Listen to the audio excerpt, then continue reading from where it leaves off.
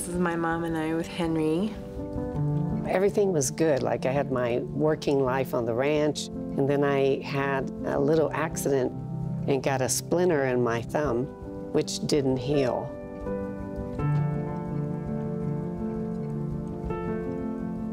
You need a liver transplant or you're going to die from this disease. And we were just so, I mean, it like stopped our world that day. I knew you could be a live donor. So that was the first thing I asked this hepatologist is, what do I need to do to be a donor? You were 26, right? Like, you had a whole life ahead of you. You can't make me watch you die knowing that I could save your life.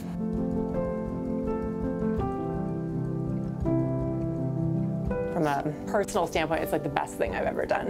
You know, my mom's still here 12 years later.